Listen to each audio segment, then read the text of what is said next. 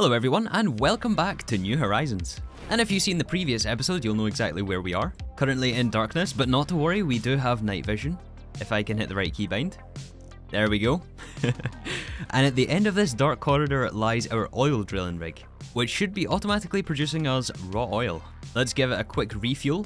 Oh, it has a lot of benzene here actually. Super tank is also full. This is a good sign. This will help us out today. I think we'll have to replace this. So I mentioned at the end of a previous episode, we want to start getting stuff automated, right? Really get into some of the fun stuff and start all the chemical and machine processing lines, expanding the base into the valley, upgrading power and the farms, playing around with some more Thaumcraft. I'm having so much fun with Thaumcraft this time around. And of course, we did manage to craft the nano suit last episode. Very fancy indeed. I still think these boots are way too fast. Handy for getting across this distance though, I will admit. So yeah, the plan is to reach space, unlock titanium, which in turn will unlock tier 4 EV, and once we get to EV, we can start to unlock applied energistics. And all of this will allow us to do full automation, digital storage, all the amazing and fun things that we play modded Minecraft for, right? So that is the medium and long term goal. However, the base until then is going to look a bit garbage, a bit, what's the word for it? Von Sway? No, that's too organized for what we have here. Look at this, missing blocks in the pillars. Things are going to be temporary until then. And we do have to make sure our infrastructure is on point. And one of the things that's off point right now is our lack of hydrogen. So we have all of this raw oil from the oil rig, goes through a distillery for sulfuric naphtha. Apparently I was pronouncing this wrong. I think it's naphtha. Sulfuric naphtha. And then it has to be desulfurized in hydrogen gas.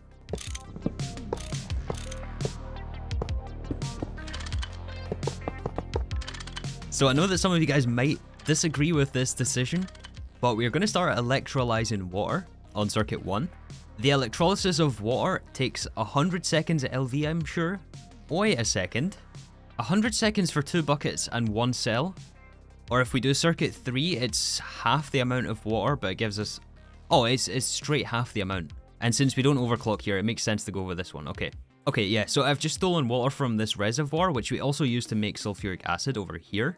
And we added a fresh fluid pipe over here to get it into the electrolyzer. We used to have a centrifuge here for brown and yellow limonite. So I think we move the hydrogen tank up a block. That way we can automatically output down the fluid since we get this in the fluid slot. Then we can move the pipe for hydrogen up a block as well. And it just has to go into this chemical reactor here, so that works out perfectly. And then we have the oxygen cells. Unfortunately, the oxygen tank for this whole system is right here. So actually we can just double conveyor these machines. And we should just be able to set import and allow input. That way it allows input from the output side. Even though the output side is facing down, but it allows input through the cover. And then the same on the super tank, input and allow input. And that will take the filled cells of oxygen, place them inside the super tank, where they empty out and go into the output slot. And then the tank sends them back to the machine. Yeah, pretty simple, and this one is running off a steam turbine, so it's effectively free, right, since we have steam boilers. So this doesn't cost us anything except time, and we have plenty of time. Awesome, I think this is going to work out well for us, and we should be able to get lots and lots and lots of polyethylene. In fact, we already have quite a lot of polyethylene here, which we are going to need for the next project. And of course, the next project is going to take some circuits. So once the hydrogen was going, I started to batch craft a whole bunch of circuits. LVs, MVs, and HVs. And I also use this as an opportunity to try to figure out where the bottlenecks lie, and also which resources we are short on. It's only really when you get into the swing of things and into the thick of crafting circuits that you really figure out what you need. And one of the things I've noticed that we immediately need is sanity. No, I'm just playing. What we actually need is copper. Oh, hello, spider. That's a lot of spider. So in the previous episode, I moved the miner into the nether once again. I don't know how many times it's been here, but it's currently doing redstone. And this was for all of that energium dust. Okay, this is a very bad place right here. Oh, there's a chicken there as well. Look at him. Look at this guy. You know what? We need to take him home with us. Oh, he only grabs the pigmen. What happens when we put him back? Nothing. Yes, this thing is... Oh my goodness, look at this. That is a whole lot of redstone right there. And ruby. And of course, ruby equals chrome. And chrome equals stainless steel. Oh, what a shot. Yeah, one of the single most rare materials that we use in quite high quantities, relatively speaking, is gallium. We use this for SMDs, and of course SMDs are used all over the place in the circuits. So the miner we just picked up from the redstone vein is now on a tetrahedrite vein, one of the best sources of copper. And the first miner, the MV1, which was previously on cassiterite sand, or tin, has now also been moved to the nether on a sulfur vein, which is how we get our gallium. So we're not quite finished crafting circuits yet. We got a bunch of stuff going though in the machines behind me. And I think I'm going to spend an extra hour or two, legitimately, just crafting circuits. I did want to point out how fruitful our decision to use chemical baths is for our nickel. So all of our nickel has went through these chemical baths. And look at this. Look at how much platinum we have. This is normally the stuff you guys don't normally see in the episodes, but I wanted to make sure to include it. I highly, highly recommend setting up chemical baths. And I think we also get it from thermal centrifuging. Yeah. We're not going to use all of this. However, some of it will go through the blast furnace. And whenever we do this, it only gives us... oh, 7 seconds? That's excellent. It only gives us nuggets. Yeah, so it's super inefficient to do this. It's not until we hit the EV tier, tier 4, where we can properly process this dust. The nuggets we can turn into... oh yeah, look at all of this Cooper nickel. That is awesome. The nuggets we can turn into ingots, and then ingots into fine wire. And the fine wire we can combine with the crystals made from gallium and arsenic. Another use for the gallium. And then inside the assembler, we can get our SMDs. Not these guys. These are the ones that we've profited from our polyethylene system. Yes, SMD diodes. And this replaces these totally garbage regular diodes, which we've been previously buying from the quest book. Look at this guy here. I heard his footsteps and he's getting closer. You guys don't know how tempted I am just to hit this guy. Yeah, we're gonna leave him be. We're gonna leave him. As for the rest of this stuff though, it's very easy now that we have polyvinyl chloride. We can take this over to our double chemical reactor setup here. And the polyvinyl chloride, copper, and sulfuric acid. I forgot, sulfuric acid we also make out here. This combines into the plastic boards. And then the plastic boards with more copper foil, which is the reason I moved the miner. And also iron 3 chloride gives us the plastic circuit boards. And this we use for all of the circuits. So yeah, I'm actually liking the way we've got this set up. Of course though, eventually it will all be fully automated. But now it seems our bottleneck for PVC is now switched to chlorine. Yeah, we're completely out of chlorine. However, chlorine is something that we're going to fix right now. Actually, you know what? Before we do that, I just want to share with you guys the level of satisfaction from crafting all these circuits. I'm at a point now where we kind of stopped counting. Like, I just kept filling up this diamond chest, and the circuit pile kept on growing. Yeah, look at this. There has been multiple chests looking like this. I just kept filling this thing up. And our circuit pile grows. Look at this. This is actually the first time we're crafting the microprocessor, which is the very cheapest LV. This is such a glorious sight to see. Do keep in mind though that we are hundreds of hours deep into this playthrough, and so all of those circuits are probably like a week's worth of processing materials. And we're just now getting the payoff, and oh my goodness, the satisfaction levels are through the roof for me right now. One last thing to make sure we're not sad when we're crafting circuits is going to be a howler alarm. As I've explained before, if this cleanroom is anything less than 100% efficiency, there is a very good chance we void items in the circuit assembler, and that's effectively wasted material. To ensure that isn't the case, we can use a needs maintenance cover, and this emits a redstone signal if it needs any maintenance. In fact, I think you can configure it, right? Yeah, so whenever there is one issue, it's going to emit a redstone signal, and that's going to go straight into a howler alarm. I'm going to turn the game sounds down because this is deafening, really. So if we invert this just to test. Oh yeah, there it is. You can hear it now. And that's with the game on 2%. So if there's ever any maintenance, we're going to know about it. Anyways, let's get on to this next project.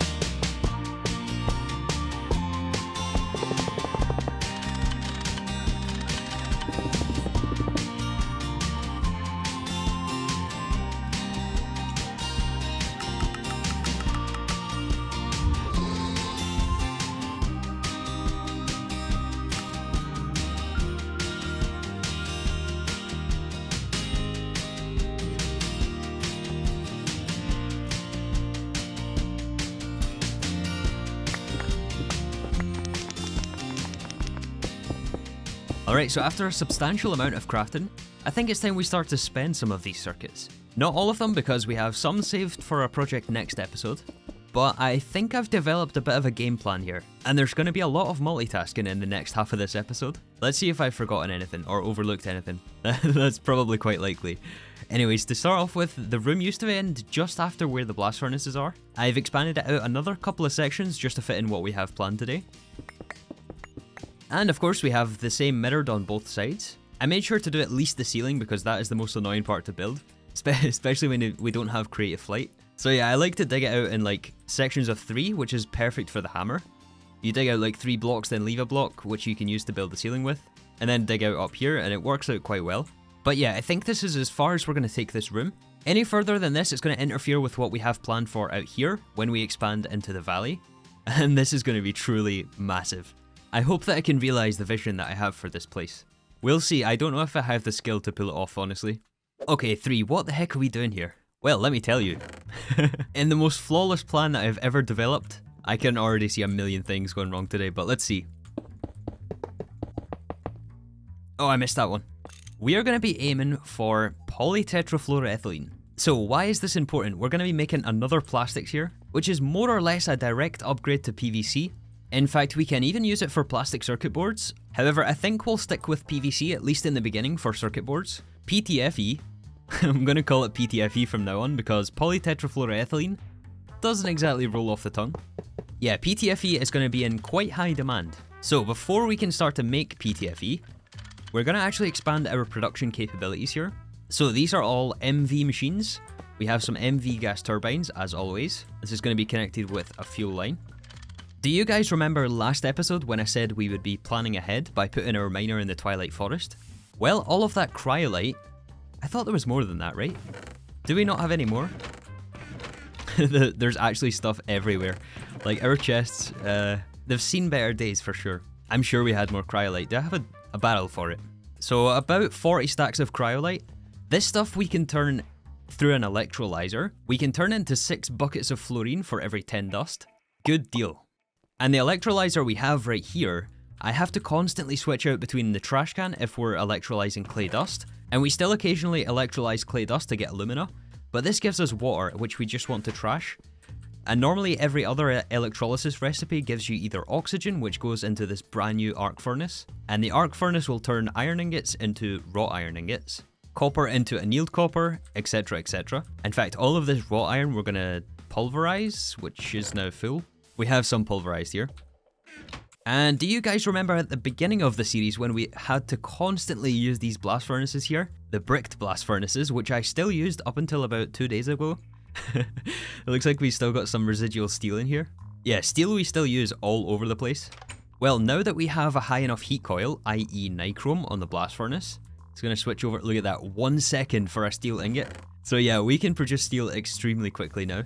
It does cost 2 buckets of oxygen, but we have a lot of oxygen we can use. Anyways, back on track here with PTFE. Yeah, the I might be learning here why I cut out so much normally. I'm trying to include some more. This electrolyzer here, basically what I'm getting at is we have to constantly switch the output here for fluids. So we're going to make a dedicated system for centrifuging and electrolyzing, which gives fluid outputs. And quite a few fluid outputs. We'll need a tank for hydrogen, oxygen of course. I know there's going to be some more. Nitrogen is another one. I think helium is also another fluid we have to take into account. Water, so probably just a trash can for water. I'm not going to go through all of these. Perhaps methane and helium. So yeah, that's like 7 or 8 fluids. I made 10 super tanks, which are going to be placed here on the sides. Okay, so we're going to have a fuel tank here. This will be our input for benzene, and this has to go into this fuel line. Make sure to shutter all the pipes. And of course, give it a pump on the side of the tank. And then of course these things are going to give us items and fluids. And the perfect solution for this is the conduit. Item conduits will take care of the items, which are going to go into 2 buffer chests. I'm thinking right here. Maybe input and output. Yeah, and we can bring it around like this. Same on both sides. Actually, we still do want it to connect to the super tank. And just keep in mind, this isn't going to be perfect. There is going to be flaws with this, and I'll explain what I mean by that in a second. However, as I mentioned, we do have a bit of Von Sway going on. So things are going to be a bit janky, at least in the early game. Anyways, the ender fluid conduits. These are pipes which can have multiple fluids transported at once, perfect for our needs right here. And in fact, there's multiple tiers in GTNH, all with a different transfer rate. However, to make these, we do need PTFE, tiny PTFE fluid pipes, and polyethylene, and vibrant alloy, which is actually the first thing I missed today.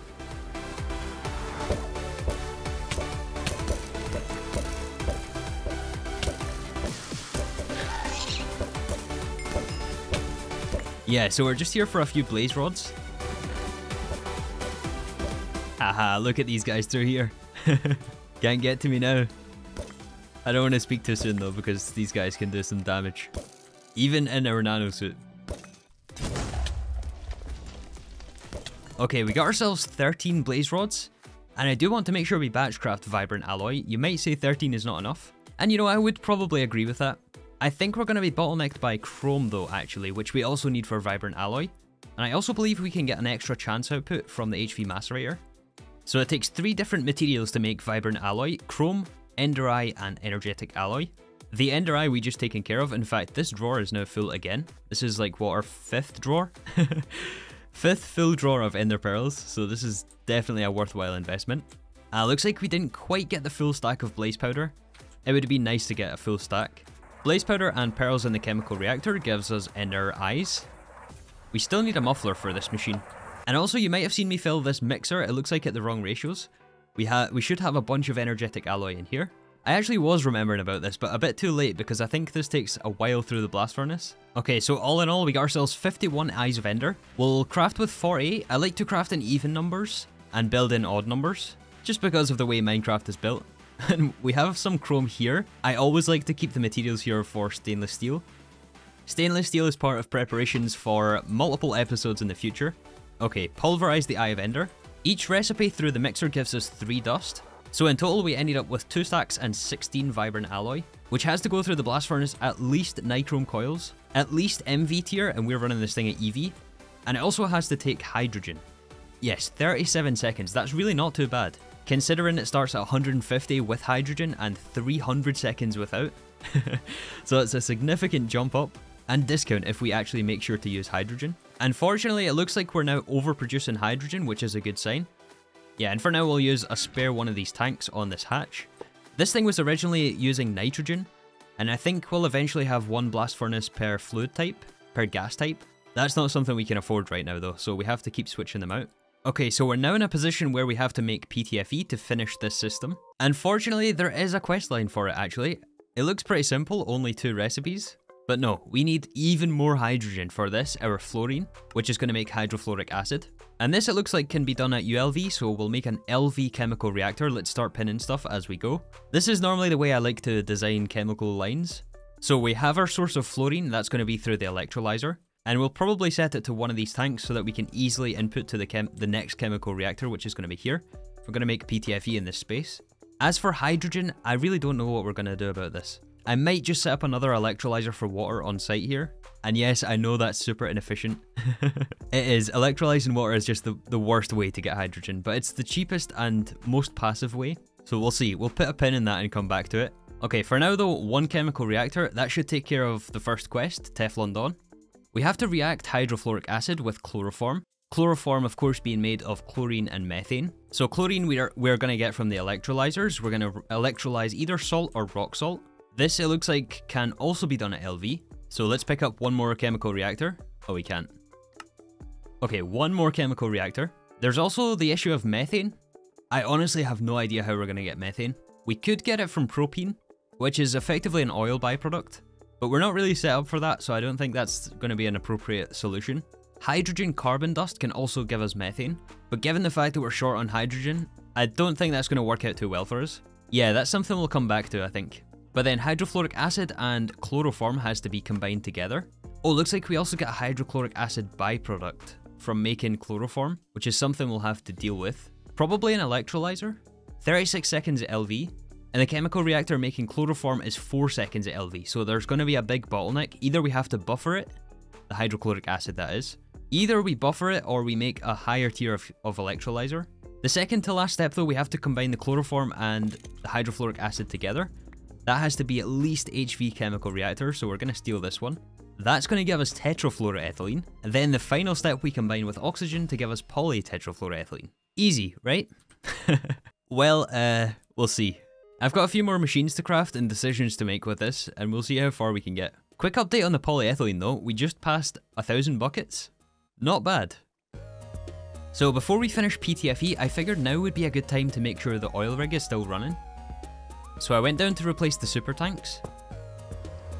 And it's actually, believe it or not, been enough time for both of the miners to finish, so I went back and collected both of those. And you know what? Why not place it straight inside our base? So this is going to give us both brown and yellow limonite. And actually, now that I'm thinking about it, this will centrifuge for hydrogen, and we'll use that in PTFE.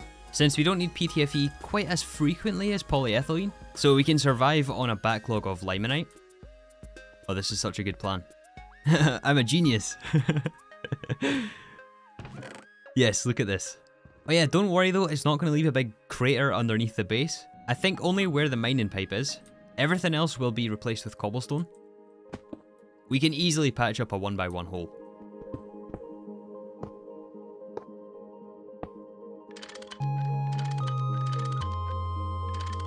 Oh yeah, may I present to you PTFE. In fact, we already have our ender fluid conduits here, which I used to finish off the system. Once we established the order of the machines, I just moved the fluids and cells manually, picked up the quest for the vibrant alloy, which is now finished through the blast furnace, solidified the polytetrafluoroethylene into ingots, then the extruder for tiny pipe, and then finally the assembler for the fluid conduits. And this is a massive achievement right here. Having access to ender fluid conduits is going to make all of the chemical processing so much easier in this pack moving forward. Hello, Future 3 here. So I've tried to explain this, I don't know, 5 or 6 times, and nothing was making any sense. I was just rambling to myself for like 30-40 minutes. It's probably more than that. So let's try this again, shall we? So the whole thing works from right to left. This down here is the tank for benzene. That fills up 3 gas turbines, 2 in the front which feeds into a 4x battery buffer, and that feeds all 6 LV machines on the line. And the third gas turbine is for the necessary HV chemical reactor in the front. When we're dealing with single block chemical reactors, we do have the restriction of having to put one of the items inside a cell, because there's only one fluid slot in the single blocks, which means we need some way to fill the cell, and there's 2 ways of doing that. The first way is with a fluid canner, which is this one, but this method costs us EU, so alternatively we can use any Gregtech tank. So we have 2 in the back here, one for chloroform and one for oxygen.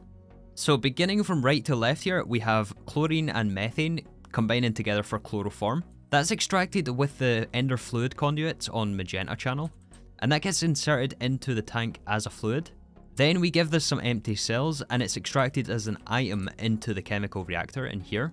And the same thing happens with oxygen. So oxygen is taken from primary oxygen storage, which also grabs from this electrolyzer centrifuge setup. So the oxygen is taken from this top tank, sent via fluid conduit into the tank here, where we give it again some cells.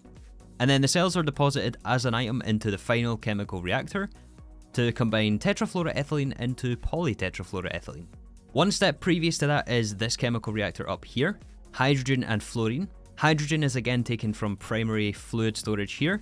So we have to fill this manually, or we can get it from either centrifuging or electrolyzing various materials, whatever that may be. And then yeah, this is extracted as a fluid, put into the HV chemical reactor, then passed to the LV chemical reactor, and the LV chemical reactor passes it into a super tank, where we also have a fluid solidifier above. So most of the time, the polytetrafluoroethylene is used in fluid form. Occasionally though, in the case of the ender fluid conduits, we need it in item form. Ingot form specifically, for us to cast out into pipes. So we have a basic fluid solidifier here, which is also powered by the LV line on the back. So yeah, that's basically it. The outputs of these 2 chemical reactors feed into this one, feeds into this one, feeds into the tank. This electrolyzer here is the one I talked about for handling the hydrochloric acid byproduct. Gives us oxygen and hydrogen back, which are then sent into primary fluid storage again and then recycled. I did end up going with an LV one in the end. So this is our biggest bottleneck, but it's okay because this is semi-passive. It's okay if it's slow. And then of course we have the centrifuge up here, which centrifuges brown and yellow limonite. Oxygen is passed into the drawer and then extracted into primary fluid storage. And the hydrogen is extracted on red channel as a fluid. And that first goes into primary fluid storage, and you guessed it, recycled back into the system. So the final question, how do we get methane? Methane we can actually get from centrifuging logs. And we have so many, like we're swimming in logs. I don't know if that's the right analogy. But yeah, one log can give us 60 liters of methane gas. So it's not the most efficient thing, but we have a very abundant supply of logs we can use. So I think it's best if we just use what we have. And we have 285 buckets of methane here. As for the centrifuge and electrolyzer setup though, there is quite a few flaws with this. But we're not going to stress about it too much because I don't know if I've mentioned before actually, but pretty much all of the plastics, all of the automations, almost everything you can see here is just temporary. And that's really one thing I want to stress with GTNH. I used to be really afraid of doing temporary automations, always trying to bide my time before I could get access to the best technology. But actually it's pretty necessary to set up temporary automations. Think about it like a stepping stone to get you to where you need to be. So yeah, like PVC, polyethylene, oxygen, hydrogen, even polytetrafluoroethylene, which we just set up is probably, well, is definitely going to be rebuilt at some point. Although I think we will keep what we have, just so we can come back and see where we started. There is also an argument to be made that we shouldn't have automated PTFE like this, and we should have went with the LCR. The large chemical reactor has more functionality. It's a bit more flexible. Honestly though, I think this is going to work out just fine for us. It's only meant to tide us over until we get AE2. However, all of these chemical reactors are scrambling my brain right now, so I did take a little break, and you see I was in the Twilight Forest hunting ravens for their feathers, and those guys gave me some target practice, that's for sure. We also came across some more Thaumcraft nodes, and I was doing a bit of research in order to unlock the Mantle of the Raven, which I believe is a quest. Flying like an eagle. So apparently this goes in the cloak slot. I'm not actually sure what that is. Is it under equipment? Oh right, I guess it's up here. Oh, look at this thing. Oh, look at this. Maybe we should take off our backpack. Oh, check this out. This is awesome. This thing is crazy.